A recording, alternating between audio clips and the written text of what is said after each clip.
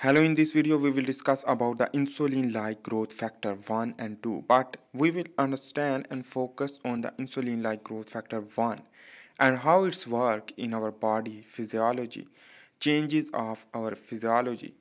So the insulin-like growth factor 1 is work as a insulin-like, and we will also learn the insulin action.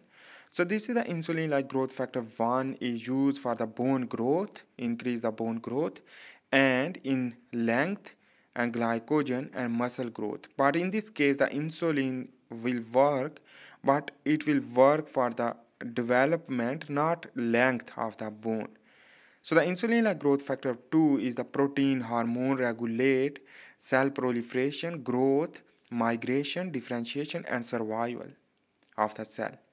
So this is, for example, in the blood circulatory system contain IGF-1 and 2, which that will bind with the target tissue, with the target cell. It can be bound with the insulin receptor instead of insulin, while on the other hand, the insulin-like growth factor 2 receptor will bind with the insulin-like growth factor 2, and on the other hand, the IGF-2 will bind with the IGF-2 receptor and IGF-1 receptor, and in this way to stimulate the insulin receptor substrate, and the SHC will stimulate the PI3K pathway and AKT pathway, and MAP kinase pathway will stimulate the DNA to produce protein, the synthesis of the protein through translation, and the glucose will metabolize and influx due to the creation of channel of the glucose, and this will lead to cell response. So how it's produced and how its function, let's begin to understand. So this is the hypothalamus, which that below the thalamus of the brain, and this is the infundibulum and attached with the pituitary gland. This adenohypophysis and neurohypophysis, but we will understand the adenohypophysis, the anterior pituitary gland, which stimulate through hypothalamus to produce the growth hormone receptor releasing factor, will stimulate the adenohypophysis cell to stimulate the growth hormone. Ultimately, growth hormone will enter into the blood, so it is endocrine hormone. This growth hormone is basically the lipophobic, and it means it will bind with the receptor, remember. And this growth hormone, when bind with the growth hormone receptor with the adipose tissue as well as the liver, for example, as well as muscle, but we will focus on the adipose tissue and liver for understanding better. So in this way, here is the receptor. This is the growth hormone receptor will bind with the growth hormone, will trigger the lipolysis. So increase the lipolysis in the adipose tissue and lipogenesis will be decreased. While on the other hand, here is the insulin-like growth factor 1 will trigger in the liver to binding with the insulin-like growth factor binding protein 3 will release, and also produce ALS also function. But in this way, the insulin-like growth factor 1 we will focus, and in this way will bind autocrinally or endocrinally when go into the blood circulatory system. So it will bind with the adipose tissue, adipocyte. After the binding with the insulin-like growth factor 1 with the insulin-like growth factor 1 receptor will lead to change the physiology. And in this way, the growth hormone basically is the lipolysis increase, lipogenesis increase and decrease, and browning of the adipose tissue will increase.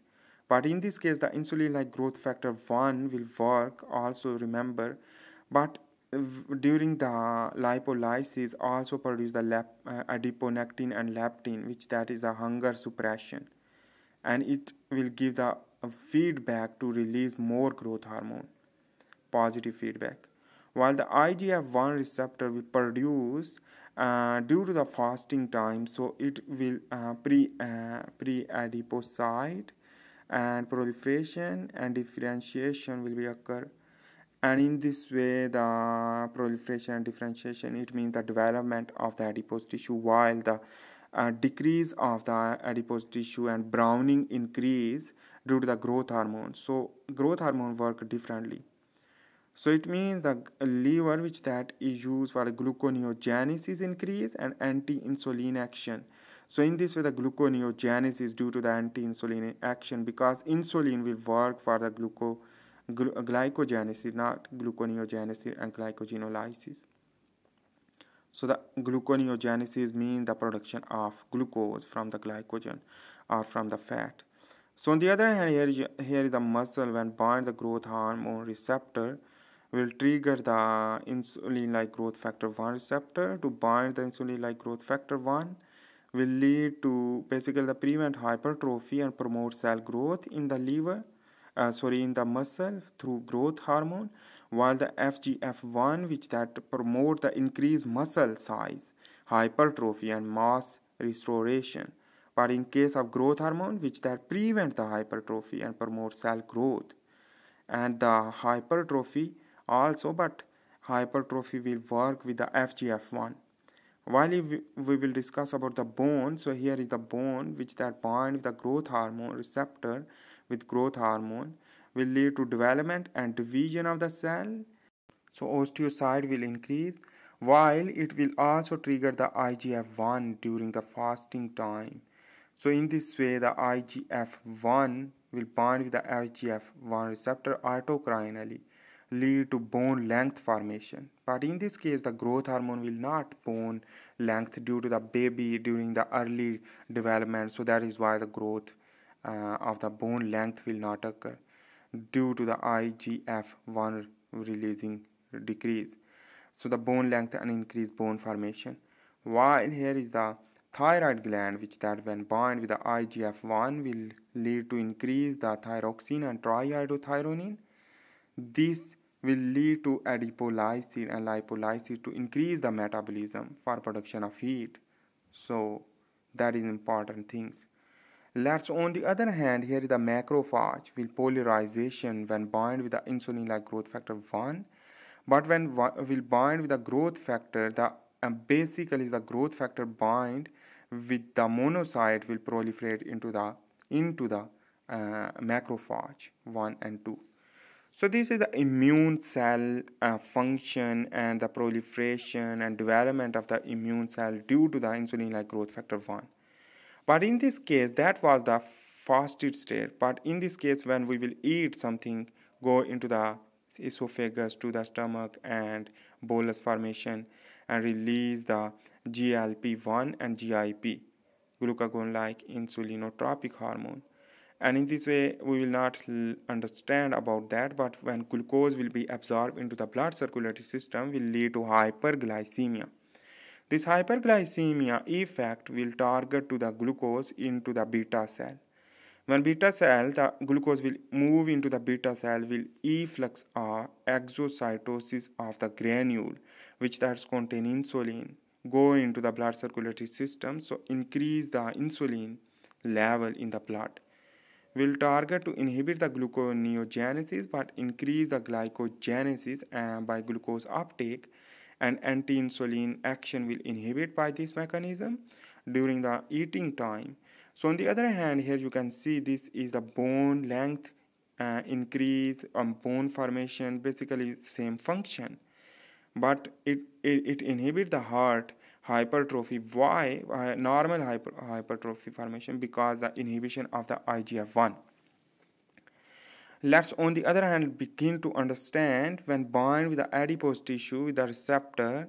Receptor is basically, you can understand the insulin receptor will bind with the insulin, and after this binding with the insulin the GLUT channel will be activate, and this GLUT channel will use for influx of the glucose, and that glucose will convert into the triacylglycerol by the inhibition of the human sensitive lipase enzyme due to the insulin.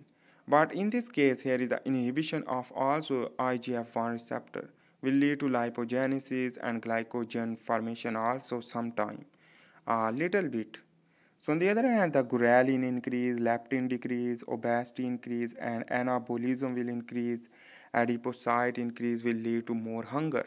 But that is due to when we will eat sugar more, will lead to eat more due to the hunger stimulation. So the growth hormone is released during fast for lipolysis, and insulin release when we eat food, and hyperglycemia will occur. So remember, what you think about that insulin like growth factor will release during the fasting time. So the fasting is very important for lipolysis and decrease the obesity.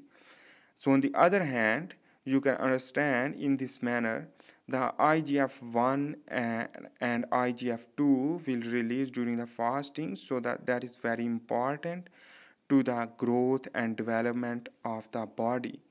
In the case of insulin, when insulin will increase to increase the fat, in this case you had learned about the insulin and the IGF-1 IGF-2 uh, things.